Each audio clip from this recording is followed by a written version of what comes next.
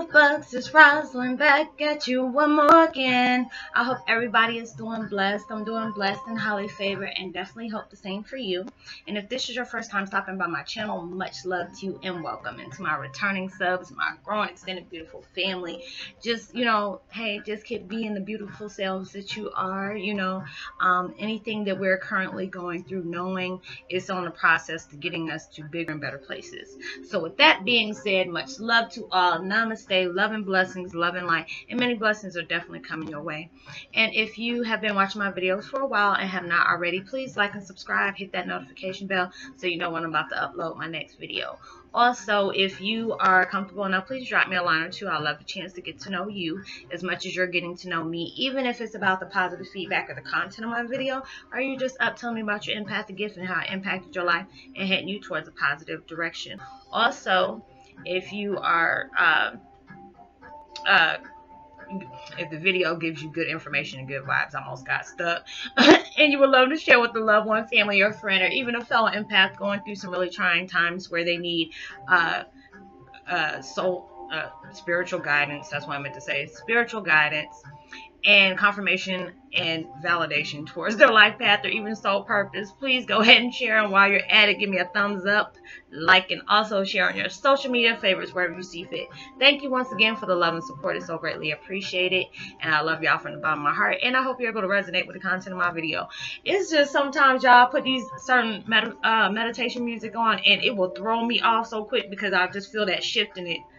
I'm just like, just be thrown off. But anyways, my meditation music I'm listening in the background is really beautiful too. That's why I got thrown off by it. It's called Enhanced Positive Energy, 528 hertz, miracle tone healing, positive vibe, deep healing, self-love music. And I will post that link in the description box below. And my video today is Twin Flame 101, Heyokas. Remember, it's the perception that makes the difference in the way you feel, and it's so true. It's all about how you go about things. It's all about how things are projected to you. Are you going to take it to heart? A lot of times, it used to be hard for me to be able to take corrective criticism, and I didn't mind it, but it was like certain things on how people said it or how they sent out the message. I even still to this day say that I don't mind corrective criticism if it's going to help me grow, elevate me, or just put me in good vibes. I love to be able to hear that, but there's a lot of times people can just be rubbed the wrong way, and they're trying to sit up here and say, they could be nasty people, they could be sitting up here trying to be positive but be very vindictive at the same time. I've run up against a few people like that, but it was like I appreciate that situation as well, because that helped me learn a lot of things from that. You can be able to take it to heart, or being able to know that there's some people who are just out there like that. If they feel unfulfilled and not satisfied about their life, they're going to throw misery towards your way. They're going to give you bad vibes to make sure they can ruin your day. And it's sad, but you actually got people out there that love to be able to see you in a bad mood, just to let you know, just to be able to, make them feel more comfortable about their life, which is really sad, because I feel like, misery should not love company. But there are some people that are actually like that. I can tell somebody, and it could be something very irrelevant. I'm like, oh yeah, just, trying to get up my mind off of irrelevant stuff. And they're like, ooh, so what's going on? And I'm like, dang, if your life that messed up, that it gives you fulfillment just to see somebody else messed up. And it's just like, you shouldn't be that way. I mean, I've known people like that, still do. And it's just like, I'm not even about to throw that bone at you. It's something I reflect on. I see what it was supposed to be about and set it free. It ain't about to go engagement about that. You have some people you can confide in, and, they give you that, that emotional pickup. Just like people come towards me and they're like, Roslynn, there's something that's going on in my life, and, I just need that, the uplifting vibe, or just tell me, is there something I can do about this situation? Which I love to be able to do that, because sometimes I'm like, oh gosh, I hope somebody don't approach me with something that I don't know the answer to. It's not like I know all the answers, but it seems a blessing to me to me that when people come into me with advice about the things that they're struggling with, I always tell people, give yourself credit where credit is due. Yeah, we go through certain things in life, but you have came a long way. So don't allow this certain situation throw you back about 20 paces back. But there are sometimes, a person has been through so much negativity in their life that makes them feel like they don't have that confidence within themselves to get through it. And I mean, it's understandable. If you so used to hearing you're never good enough, or you're never going to amount to anything, and you've been told this about your life, you're going to constantly, it's going to be at that frame of mind where you feel like you're not going to amount to anything. I've been told that in my life, you'll never amount to anything just because of the decisions you made. And I'm like, now it has me looking like I'm blessed I went through those hard times, because it gave my life experiences to be able to say I can overcome those certain situations. It's like I always tell people, don't be ashamed of your past, because your past is what molds you into a bigger or better person than you are today. Never allow somebody to keep reminding you of your past. You know what the hell you did. You ain't got to have nobody remind you for that. And it's just like, if they want to do that obviously that lets you know that they are still going towards that path. You're not the same person. There's some people that have known me for years, and they can see my videos like, what the hell? Roslynn, where's the Roslynn? You have evolved. You have grown so much, because we remember you used to be the rah, rah, rah girl. I'll be quick to cuss somebody out, lay hands on folks. I mean, there's times I probably fought people and my wig was crooked. I straighten that sucker back up and start hitting again. Now, I'm not even about to put my energy up in something like that. I've been in those kind of predicaments, but see, it's like today is a whole new day. It's just like you always have to be able to see what is worth putting your energy in, and what is just like, what, it's just them being them. And that's fine. If that's what they want to do, that's what they want to do. Or even if it's not even have to do with a person, it's just like certain things can pop off in your life and you're like, man, I'm not ready for this today. There's sometimes you got to be able to be ready for it, but there's got to be sometimes you got to be able to roll with the punches, not allow certain things to get to you. I know that's with us being in human form, it's going to be liable to happen. People can throw a bone of misery towards you, and it can throw your whole day off. I've been there. And it's just like, just because this person's opinion of you does not make this about you. Because a lot of times people struggle to love themselves every day. And when you struggle to love yourself every day, you can't congratulate somebody. Like I can do something, I'll really be happy of my achievement, and I'll get a dry congrats. I'm like, no, I mean, I'm happy for you that you went through your stuff. You can't be happy for me. No, they can't do that.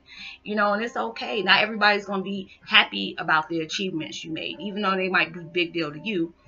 People are like, I'm so tired of this, but they'll throw something negative your way. But even if certain things have appeared on your road down your journey, our journey with spiritual awakening, we're going to learn a lot of things. We're going to experience a lot of things. We're going to learn from a lot of those experiences as well, seeing what positive impact that negative impact, what positive impact did that negative experience teach you.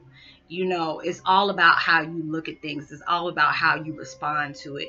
It's just like God and universe has placed me in certain situations to where, I was nervous, about being around folks. It's not, it's just like I'm about to be, prime example, my family.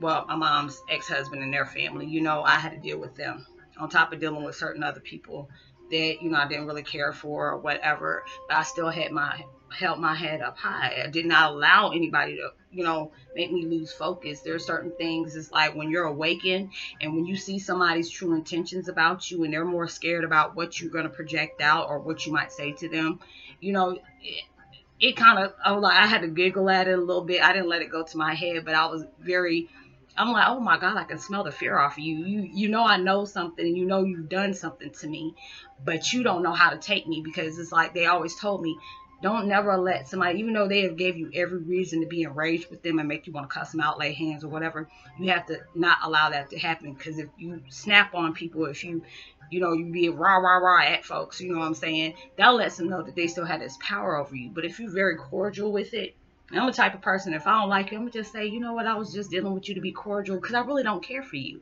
You know, I can honestly tell people that too and be okay with it, you know, but it's just like, I'm not going to be fake about it. I can't be fake. You know, fakeness give me the hives. I can't do that. So it's just like I had to be able to be cordial with that person or those people. I needed that mental closure. You know, I had to be able to, you know, if I sit up here and tell y'all and project to y'all, I forgive them. I do.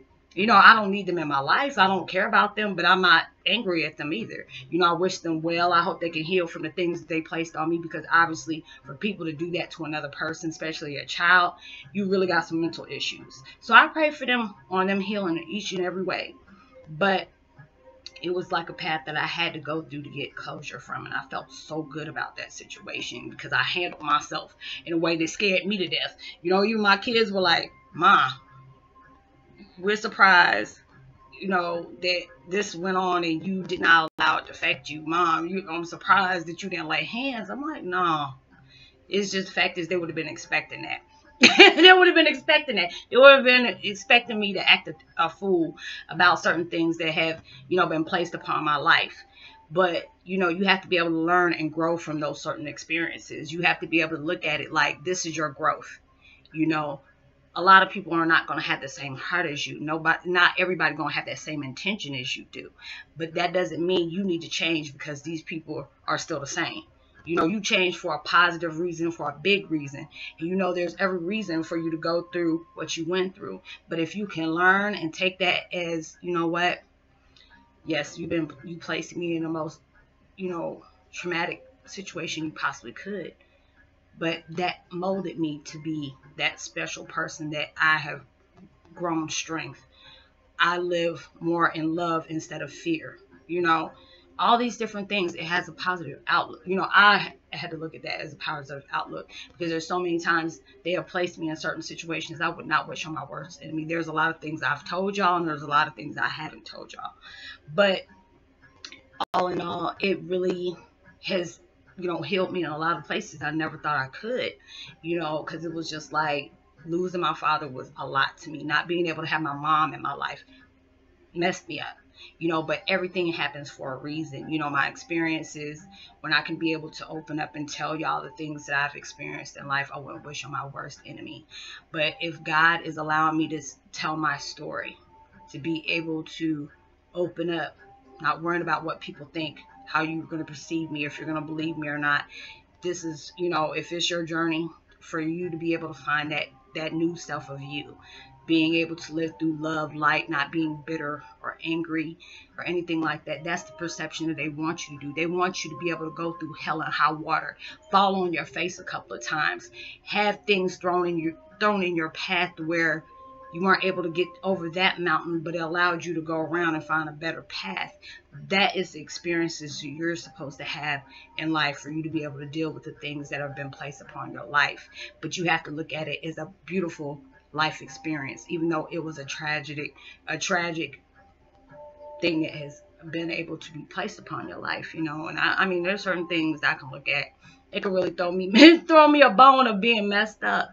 But then I had to really look at it and see for what it is. You know, you had to be able to experience these things to know that, you know, not a lot of people would have been able to make it the way you did. You know, there would have been some, you know, really bad consequences, but you chose yourself not to do those certain things in life.